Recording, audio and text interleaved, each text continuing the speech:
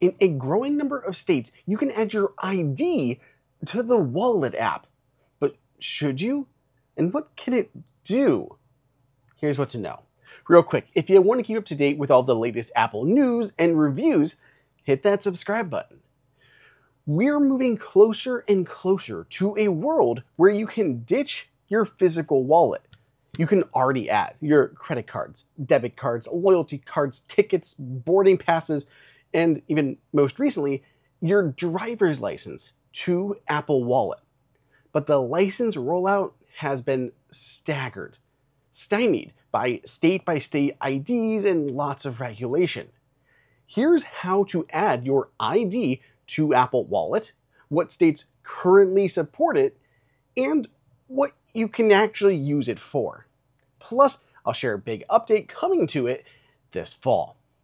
Adding your driver's license to Apple Wallet is super easy to do. I just open the Wallet app, tap the plus button in that top right-hand corner, and then tap on the driver's license and ID cards. It'll then walk me through the process, including scanning the front and back of my ID. Next, it will scan my face to verify my ID matches what I've scanned. Once that's done, it verifies it with the BMV, and I'm on my way. One thing to note, IDs can only be added to one phone at a time.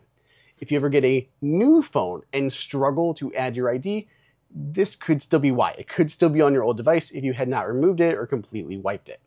Currently, I use a MagSafe Wallet, which is really handy for holding, 1 to 2 cards as well as some cash. I just did a whole video breaking down my favorite MagSafe wallets with Apple Find My tracking built in, so if you want to check that out. In the meantime, while we wait for that, holy digital world, I've linked it here for you. There are 2 hangups towards these new IDs. First, it must be a driver's license or an ID card. Second, it has to be in a supported state. That's a big one. I'm in Ohio, which supports these, but there aren't a ton of other states yet that do. Currently, there are, I believe, 10 locations that support digital IDs in Apple Wallet.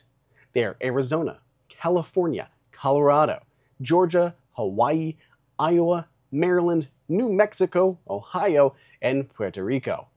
More and more are adding support though. Some states have pledged support but not yet implemented it. To keep up to date with this running list, you can always check the link for AppleInsider down in the description. Apple also has a page up on their website as well. So say you live in one of these states and you add your ID to Apple Wallet. What can it do? What's the point? Well, in an ideal world, it would be accepted in any place that your physical ID is accepted. Unfortunately, again, because of the slow rollout, it's not that simple. The most common use for these digital licenses is in airports. Here in Ohio, all the major airports support it. John Glenn International in Columbus, Akron Canton, Cleveland. I've used it at all of these. It's so easy to walk through the TSA line, just tap your phone to verify, even controlled information is shared, and just keep walking. The only problem is, if you travel somewhere where your digital IDs are not accepted, then you'll still have to use your physical ID when you return. Outside of airports, you should be able to use your digital ID at physical stores to verify things like your identity or age. Bars, liquor stores, gas stations, etc. What's more though, it may depend on the state, but in Ohio, there is a free ID checking app. Businesses can sign up for free, and they can use this app to verify identities, ages. That sounds ideal, but in my experience, it's very limited. I found maybe one business that had this app to verify my age. Most still requested my physical card to scan the code on the back or swipe it into their legacy POS system. Hopefully this continues to expand as adoption increases among the population. Lastly, in the real world, police should largely support digital licenses. If you get pulled over for speeding, you should be able to present your Apple Wallet ID to verify it. Again, at least in supported states. Of course, there are other uses for digital IDs rather than just in the physical world. Your ID can be used in apps too. Apps that support Apple Wallet ID can verify things like your age or identity. This too has been slow though. Apple's Clear, MyChart, Uber Eats, and others will be adding support, though I'm not sure any of those have as of now. But you'd be able to use it for signing up for a credit card, logging into medical records, anything like that. If you do know of any apps that currently support digital IDs, let me know down below in the comments. If not, let me know which apps you'd like to see support them. Starting this fall with iOS 26, Apple making this even better by allowing users to also add passports to Apple Wallet. This is great for those that don't necessarily have an ID. It will be able to verify your age and identity in a very similar way. It still works for travel. One thing I love about these digital IDs is the privacy.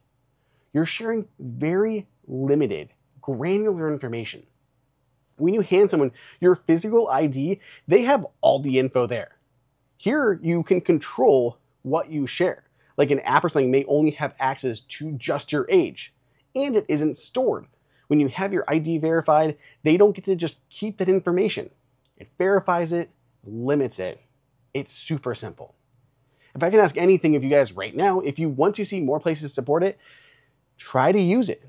When you go to get your ID verified, ask if they support digital wallets, digital IDs. Many of them won't. You'll have to pull your regular ID, but as more people ask about it, it's going to get the conversation moving. We may see more places start to use it. So I'm very excited about digital wallets. I certainly hope we see more and more states and businesses add support soon. Let me know your thoughts on them down below in the comments. Otherwise, subscribe, and I'll see you all in the next video.